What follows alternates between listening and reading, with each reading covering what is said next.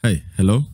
I want to plead that you watch this video till the end. If you don't watch till the end, you will misunderstand what I am talking about in this video. Thank you and God bless you. All right, good morning, good afternoon, good evening. This is the End Time Truth Television channel. We urge you to subscribe to the channel, activate the bell icon by selecting all so that the next time we upload a new video, you will be among the first persons to be notified by Google. I'll be seeing you in the next video. Till then, shalom.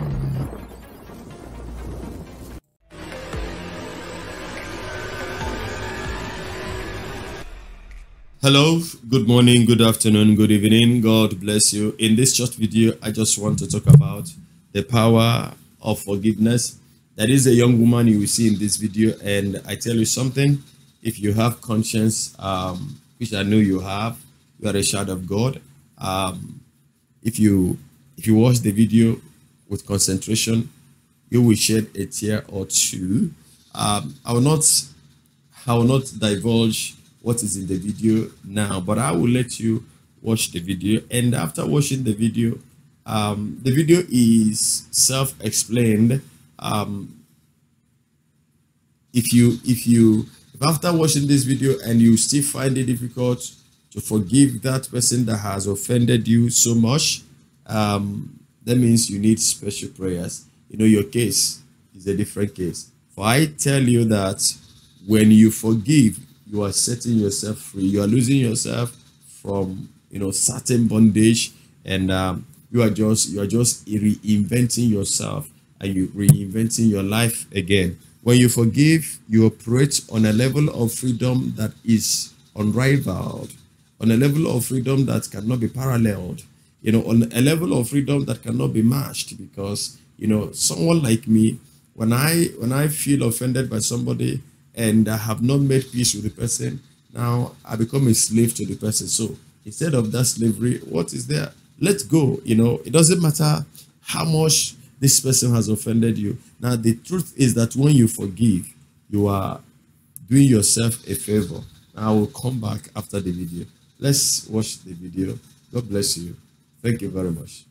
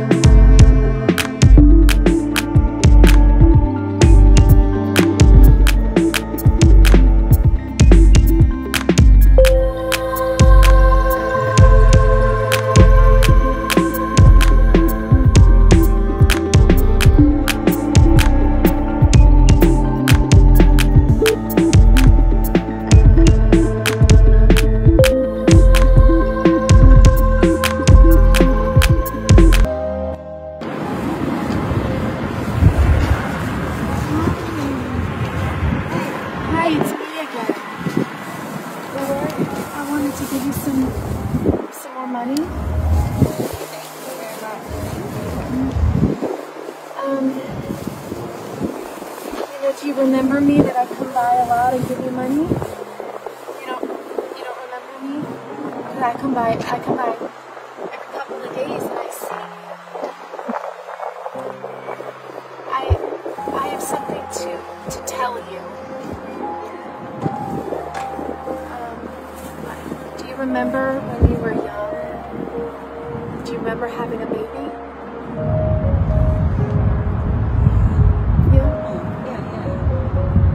You know what happened to that baby?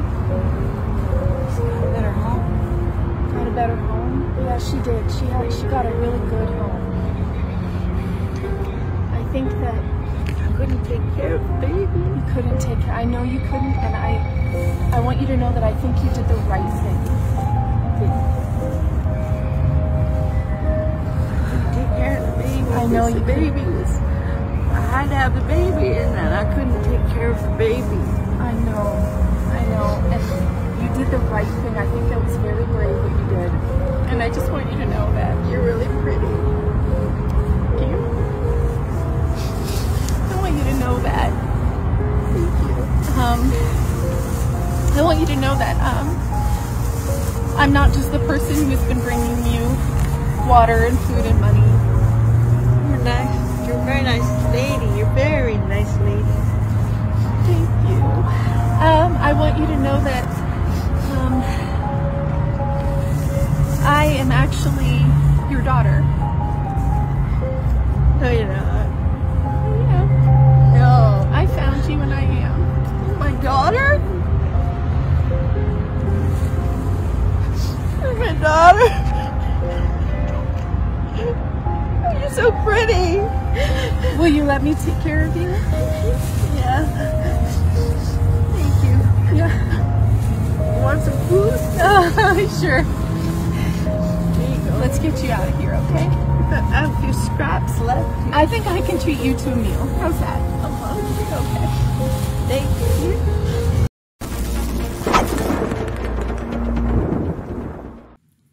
So, having watched this video, I wouldn't know the background of that lady. I wouldn't know who she is, how she was brought up.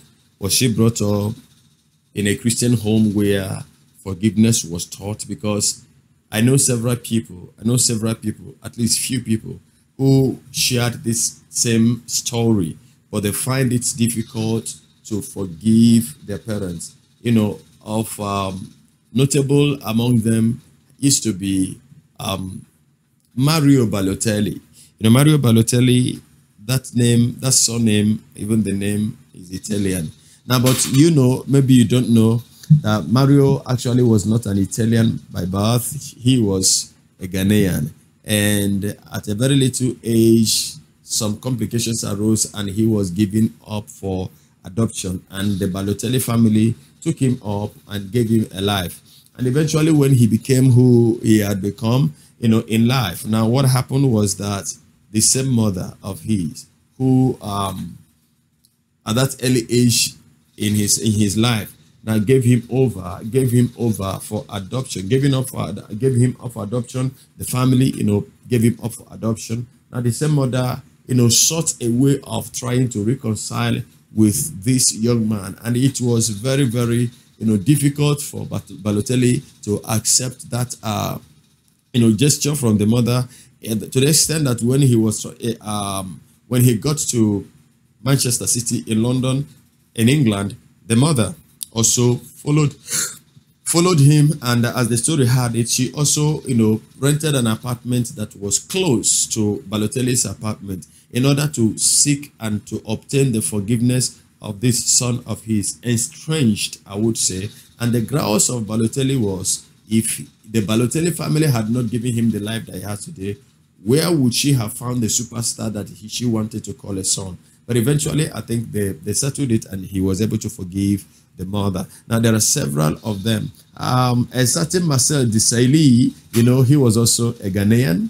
You know, he was born in Ghana as the story had it, but the father abandoned them and all that. And, you know, the man came, the Desailly, the Frenchman that, you know, gave him his name, now came for an engineering work. So the story I read, you know, about him, met the mother, married the mother, and took them to France. And then the guy grew up. There are so many of these stories, even in Nigeria here. If you know of a certain Celestine Babayaro that played for Chelsea Football Club and also Newcastle in England. It was, you know, they have from a different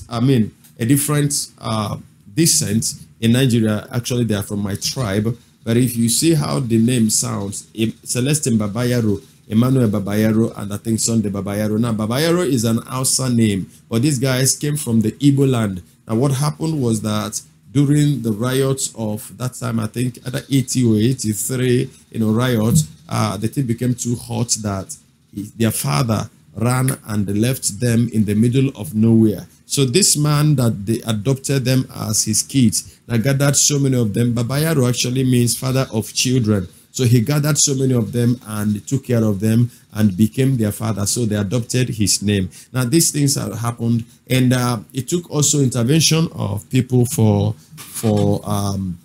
these brothers to come together and agree to forgive their father.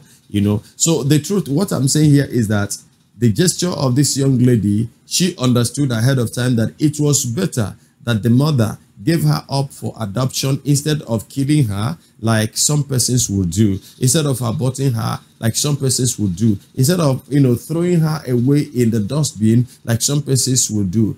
Though somebody would have asked, why not persevere? Why not try a little bit to be there for the child? But then there are positives in this negativity that that the whole thing brought about. But my joy is that this young lady was able to forgive this woman, and she has indeed become a life to this mother that suddenly became homeless. And you can imagine that if since that time till now, and suddenly she is still in the street. Now nobody knows what happened, what was the problem, the reasons why she could not, or she believed she wouldn't be able to take care of that girl, and eventually gave her up for adoption. She was still in the street even after that child had grown up and became an adult. So there are several lessons to learn here.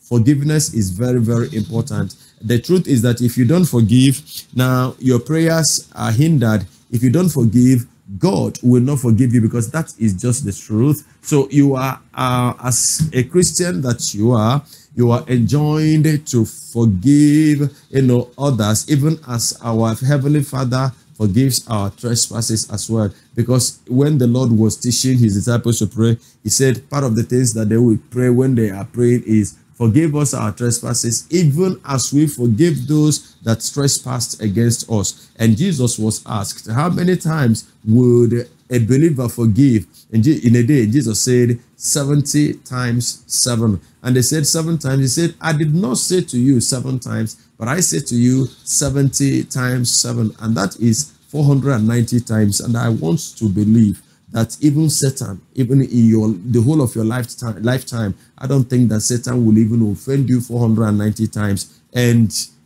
even if he is able and you're able to prove it, that means you are writing it down. So at that, I don't know any human being that can offend you in all of the days of your life 490 times up to that.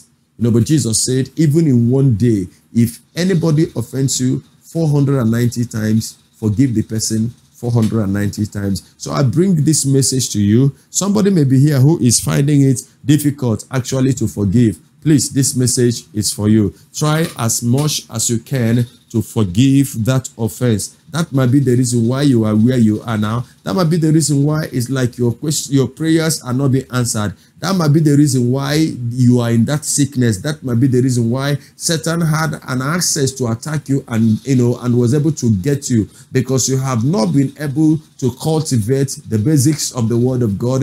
And forgiveness is essential, is paramount. It's one of the fundamentals of the Gospels of our Lord Jesus Christ. So my dear, whatever it is, all I want to ask you is, please try as much as you can to forgive. And you forgive, the Lord in his infinite mercy will extend mercy unto you. Thank you, and God bless you. Keep living, keep forgiving, keep believing, and keep trusting in Jesus. Till I come your way in the next video, kindly like the video, share the video, and put down your comment in the comment section. Don't forget to like and subscribe to my sister channel. The end is nearer television. And I will be seeing you in the next video shortly. Till then, from me to you, shalom.